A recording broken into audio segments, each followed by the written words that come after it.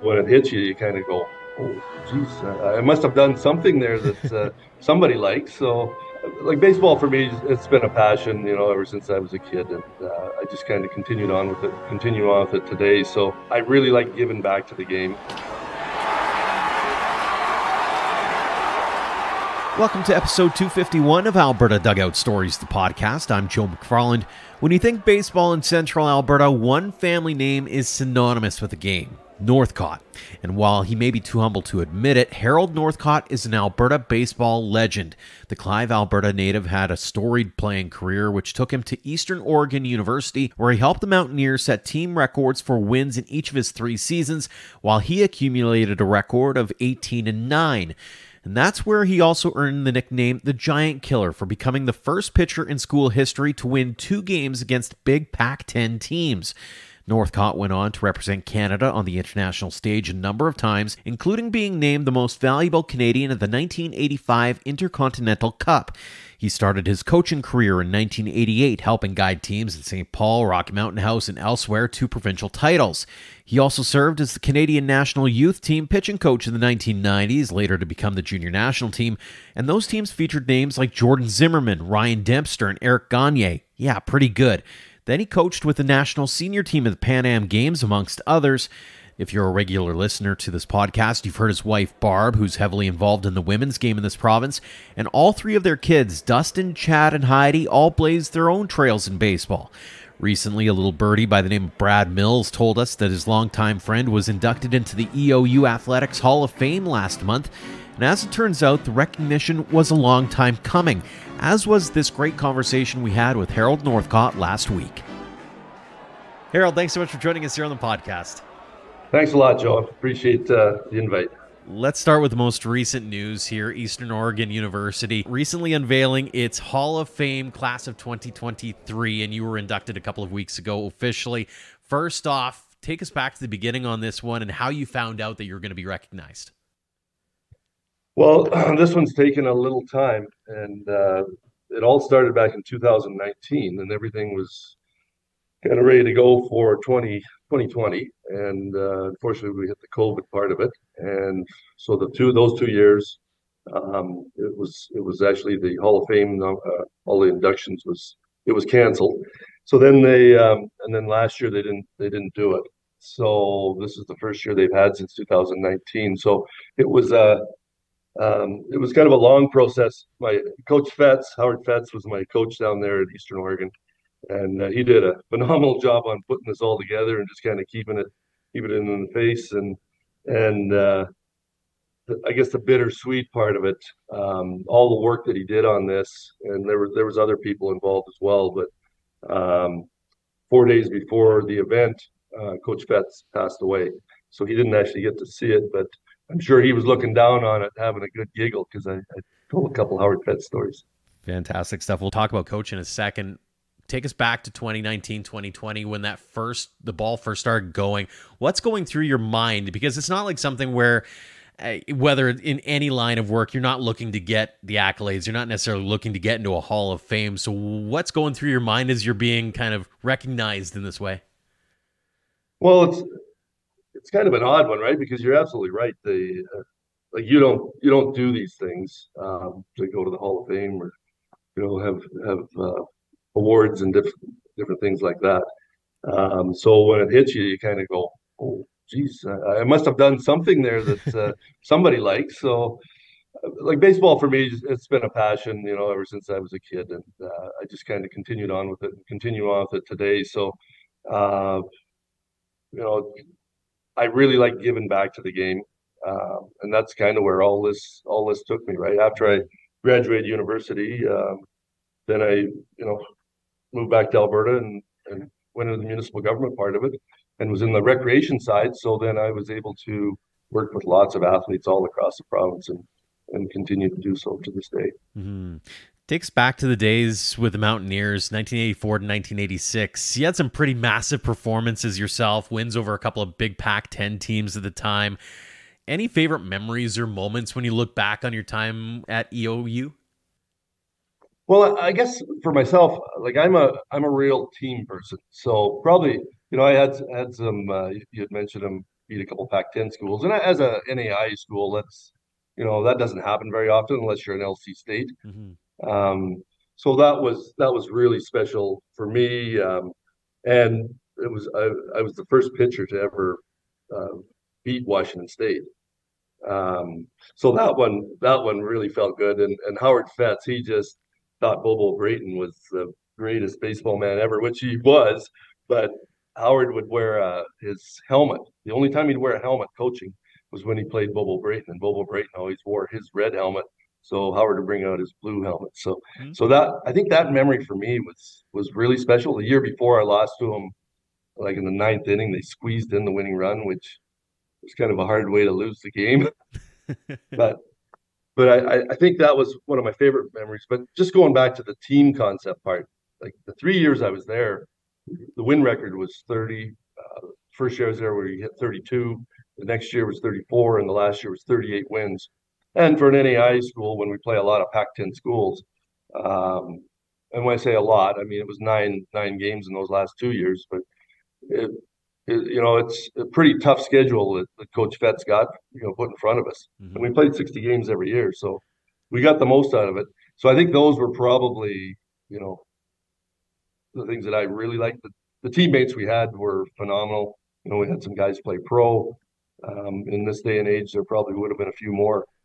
Just there's really quality hitters, really quality pitchers on that team. So Hmm.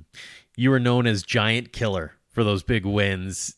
Do you remember where that nickname took place? Who made it up? Give us the origin story of that moniker.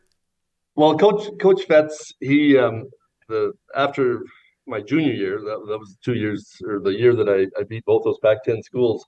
Um, in the press book the next season, Howard Fetz dubbed me the giant killer at that point.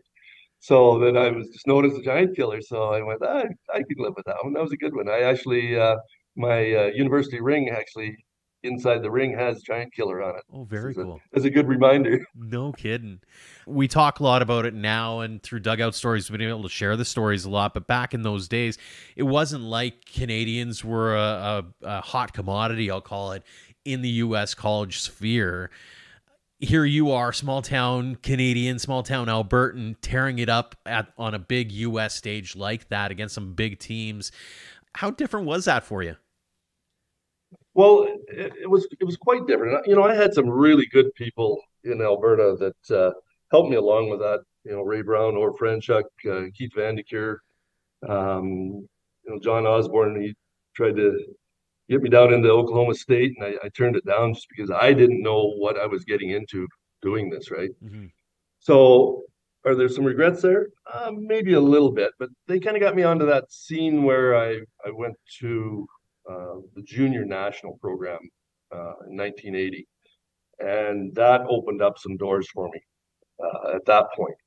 Now, I didn't go to university for a couple more years after that, but you know what the baseball did for me uh, down in the States, and it's tough, right? It's back in those days, it was aluminum bat, Hmm. and it wasn't easy. I mean, it's aluminum bat now, but they're drop threes now. They weren't drop threes back then. Right. So it was a different time frame altogether. At my university, I was the first Canadian baseball player to go there. I know there was a guy from Lethbridge there that was a football player, but I was the first Canadian baseball player. But me going down there, what that did, that opened up the doors. There was probably 9 or 10 players came after me in those next, 3, 4 years, which was really good because that kind of opens up some doors for other baseball players, right? And Hmm. they were all quality baseball players up here that went down there. So it it was a good thing, but it was a little intense. The first year I went to a junior college, and um, I found that I really wasn't any different than anyone else. I could play with them. It wasn't a big deal. So I went on to a 4 year school, Hmm. and there it was kind of the same thing. My coach, he kind of helped me with a few things on the pitching side of it that kind of changed my appearance on the mound, and I could throw overhand, fastball, curveball, but he changed me to throw it from the side as well.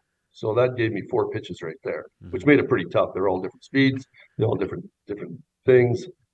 And so then that opened up the door for the Canadian national team in 1985. And I went to the Canadian national team. I played there for 3 years, and that was just a phenomenal experience.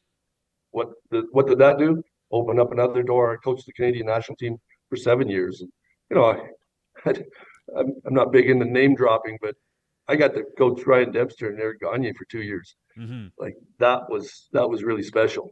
And then when I went to the senior team, you know, Justin Morneau, Jason Bay, you know, Ryan Redmanovich from Calgary, like all these guys that played professional baseball, just outstanding young men. And I think that was probably one of the biggest things I really took away from that. Like these people, they were grounded and they knew what they wanted and they went after it and they were very respectful. Mm-hmm.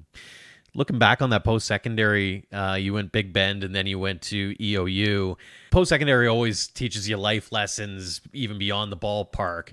When you think back on that time, what was the big lesson for you? What was that big takeaway that you kind of bring with you every step along the way, whether it be with Canada or whether you be, you know, where we're recording this one now at the Dome?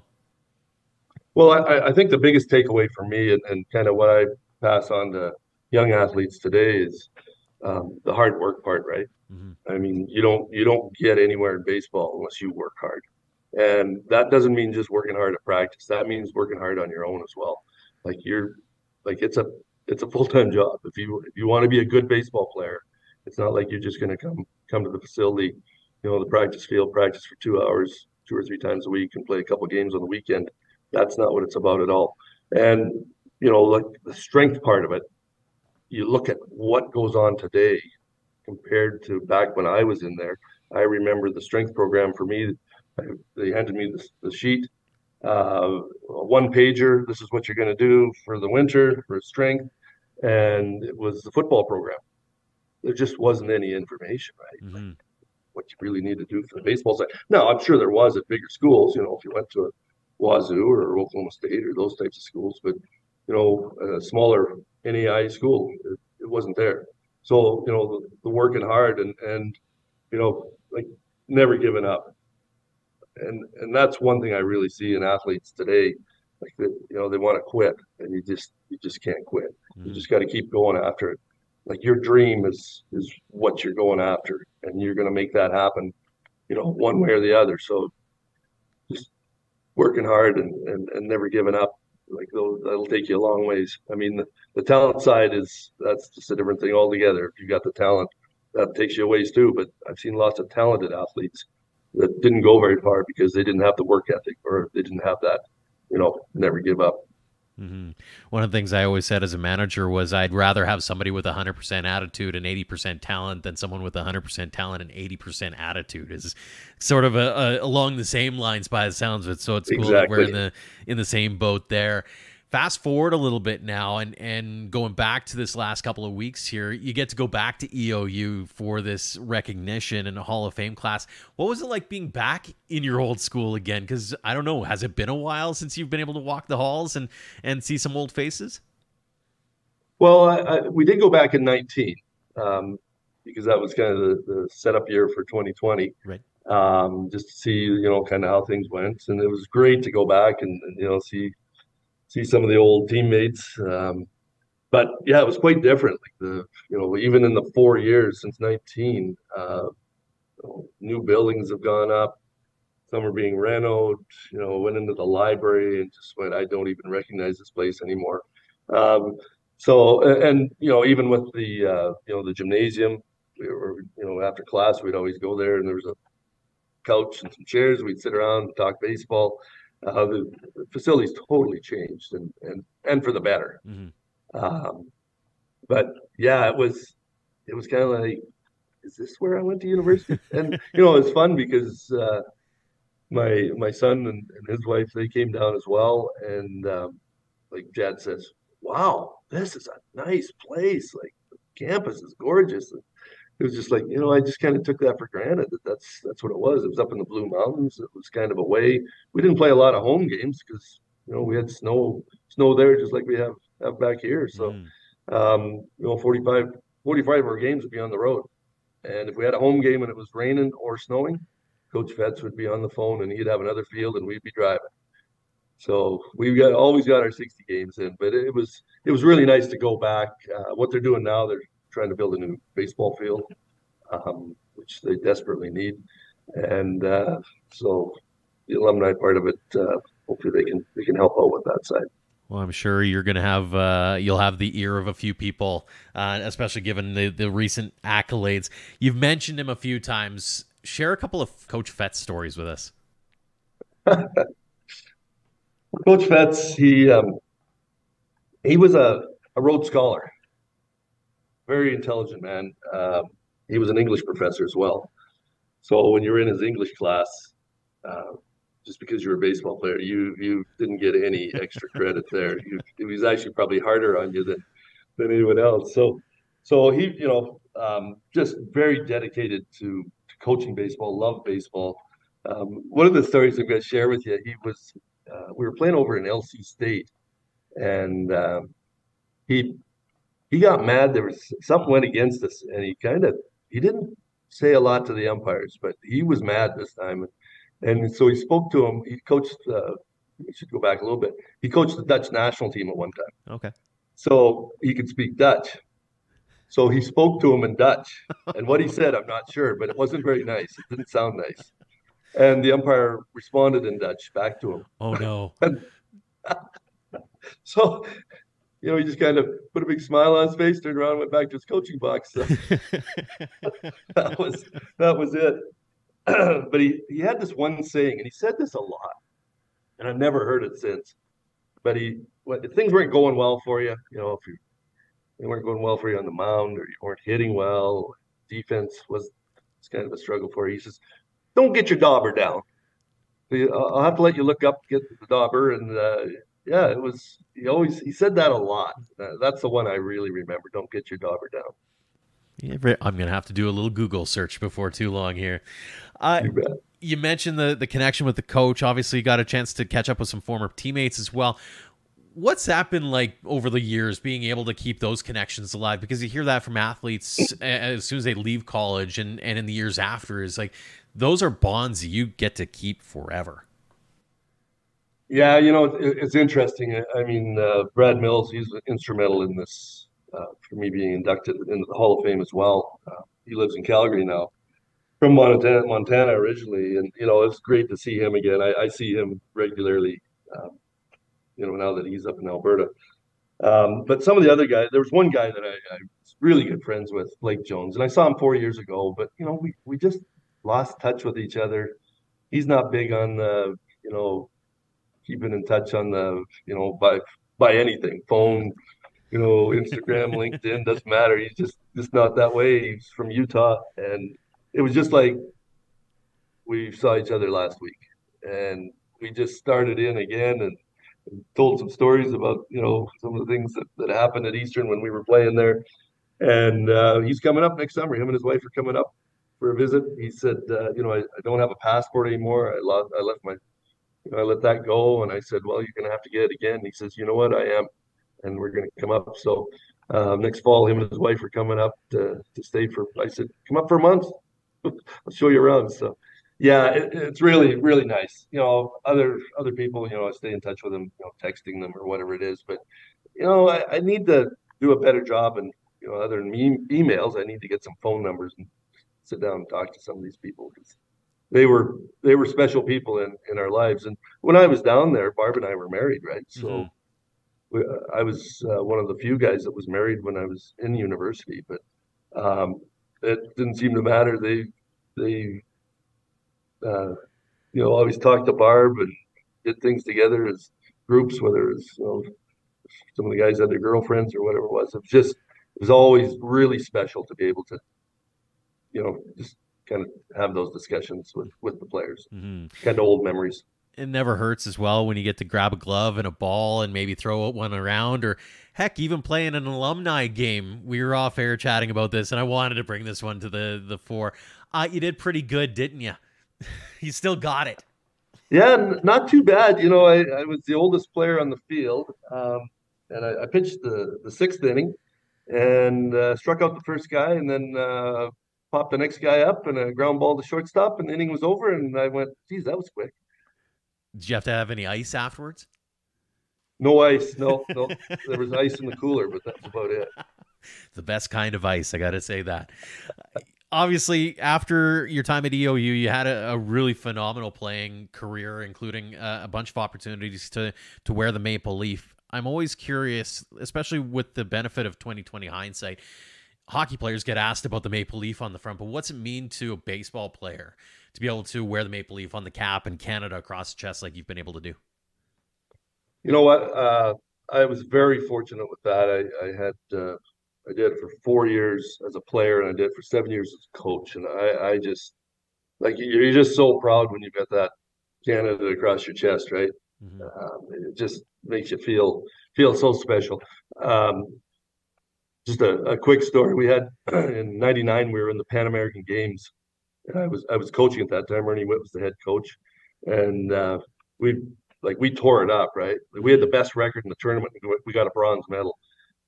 That's a different story, but it was really funny because we had a number like Aaron Guile and Todd Betts and Radmanovich. We had probably 5 or 6 guys, Jeremy Ware, that played AAA. Like they were, and some of them did play in the big leagues. But one comment made, the other guy I did miss was Stubby Clapp, who's the first base coach for the St. Louis Cardinals now. Mm-hmm. One of the guys, he said, this has been such a great experience. Why don't we just keep this team together and just play in the independent league? And it was like, wow. Because, in the minor leagues, I mean, it's a grind. Mm-hmm. Anybody that's played in the minor leagues, it's not easy. And if you get out of there and can make it to the big leagues, wow. But that was the comment. And, most of the team went, yeah, let's do it. It'd be great. Some of the younger guys wouldn't, right? Because they Mm-hmm. still had that dream of moving on. But um, things like that really, you just really kind of gives those tingles down your spine, right? Mm-hmm. In '99 again in the Pan American Games, we had 2 guys. We had a guy named Steve Green who was kind of stuck in Long A in California. We Mm-hmm. had Cubs right-hander Mike Myers. He was stuck in Double A, I believe, and they both tore it up in the Pan American Games. The next year, they're both in the big leagues Mm-hmm. because of what happened in the Pan American Games. They were able to handle the Cubans, Dominicans, Puerto Ricans, didn't matter. They absolutely destroyed them in the Pan American Games, and that's what it did for those 2 players. And you really, the next year you're watching TV and you're watching those guys pitch, and now they're tearing up big league hitters, and you just wonder how many guys get stuck down in there and just don't get that chance. Mm-hmm. And they get that opportunity at such a unique facility and a unique experience as well, whether it's Pan Ams or nowadays you got the World Baseball Classic as an example, and doors are starting to open. One of those doors that I always think of is the junior national team, and I know it was the under 18 team that Canada had when you were coaching there. You mentioned some names earlier, the Ryan Dempsters, the Eric Gagnes, the Justin Morneaus. When you look back on it over your years of coaching, or even as a player for that matter, do you remember that one athlete where you looked at them and went, dude's going to be a player, dude's going to go places? Who is that one guy that you'll always remember that big first impression? Well, I think both those pitchers, Eric and Ryan, were in that category. Ryan was only 16 when he made Team Canada, and it was a kind of an off year for Team Canada. There wasn't a lot of big name players around, and he, as a 16-year-old, he was our starting pitcher in the World Championships. He was that good, and if you look at kind of where he came from, small town. He had to ride his bike down to the ferry to get across to play on the mainland, and like he was that guy. And Eric Gagne, same type of thing. I mean, it was just explosive, the ball coming out of his hand. Um, but I remember one time John Haar, we were struggling at the plate in the '94 World Championships, and we were losing to Holland 3-1. And John Haar says, "Gagne, grab a bat." So Gagne grabs a bat. What's he do? First pitch, hits it over the fence. We lose 3-2. Oh man, not but That's he was just an athlete. yeah, just an athlete, right? Like that's incredible. Thinking back on it as well, from a coaching perspective, you've had a lot of success on that front. What's been key to that in terms of whether it's getting the buy-in from the players? What's been the key in your eyes to building successful program time after time after time?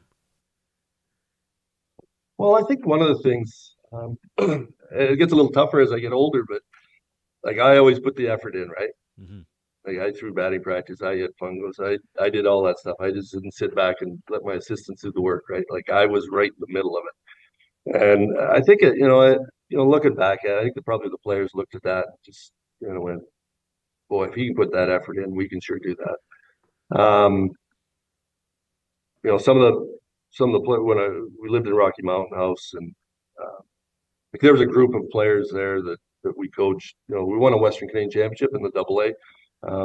It wasn't Triple A, but we did go to Triple A into the 18U division for a couple of years and did very well at it. But those players stayed with it, and we had a number of players from those teams that played college baseball. I think there was 14 on that list. Two of them, played professional baseball just for a short stint, but they got an opportunity, right? So Mm-hmm. when you look back at that, it just I don't know. I think the players that they respected that just kind of the hard work. I got respect right off the top, like when we were first come out of university and moved up to St. Paul, just because I was a come from college, had a baseball background, and played on the national team. So the kids gravitated to that. There wasn't a lot of baseball up in that area at that point, and they went on and won these 3 or 4 provincial championships in the next 3 or 4 years, and they're still going strong up there. So I think some of that, you get some buy-in just because of what you've done, but you still have to be able to put that time and effort in. Doesn't matter what you've done in the past. I always tell my players, if what you did yesterday still looks big to you, you haven't done much today. Mm-hmm. So I think a lot of the players kind of look at that and go, okay, I guess my 3-run homer to win the game yesterday, I got to work a little harder. And that's absolutely right. Mm-hmm. I remember a quote from Steven Tyler of Aerosmith who said that you're only as good as your next hit.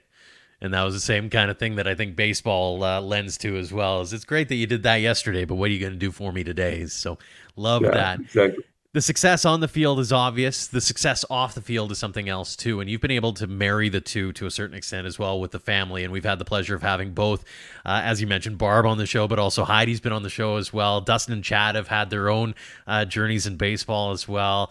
How cool has it been to have had the family aspect of things and making baseball become a family affair for you? You know what? I think of all the different accomplishments, and I think that's my proudest is, both boys played Division I NCAA. They played Division I junior college. But I always give the boys a hard time, right? Mm-hmm. Because Heidi played 7 years on the Canadian women's national team. And if you look at my phone, my picture on the phone is Heidi pitching for Team Canada. And I always keep the boys humble and just let them know that, you know what, one day you'll make my phone. So yeah, to have the kids, you know, if you have somebody kind of excel in a sport as a parent, like you feel pretty good about that.